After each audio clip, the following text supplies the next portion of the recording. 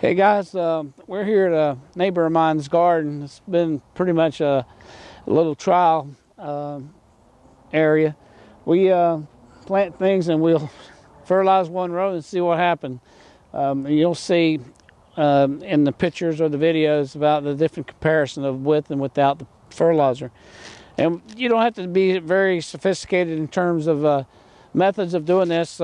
Just elementary kind of rain pouring sprout, and just walk through the garden. It just saturates the leaf real good. The finer the spray, better it is. And you want to water it till the water drips off the end of the leaves. And obviously here, it seems like I'm wasting it, but it's still going into the soil. So we're getting 2 for 1. We're getting foliar feeding and drenching the soil as well.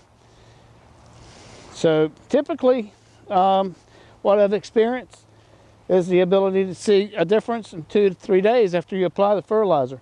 It's systemic, and it means that the leaf absorbs it right away.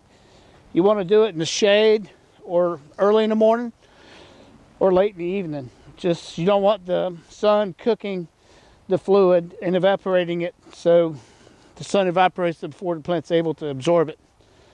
I'm running out of product here.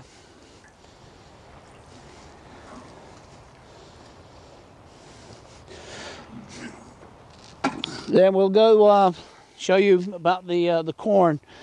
Whenever you get about 3 to 4 inches of green coming out of the ground, that's about the right time to start, fertilizing.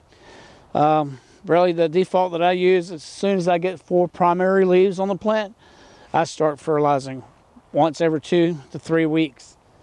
And you'll see the difference. And I challenge you to do one with and one without, and give us some feedback on the website. We've had a tremendous amount of results. So we'll go over in a second. I'll refill my can, finish this up, and we'll go over to the corn area, and I'll show you about that. Thanks.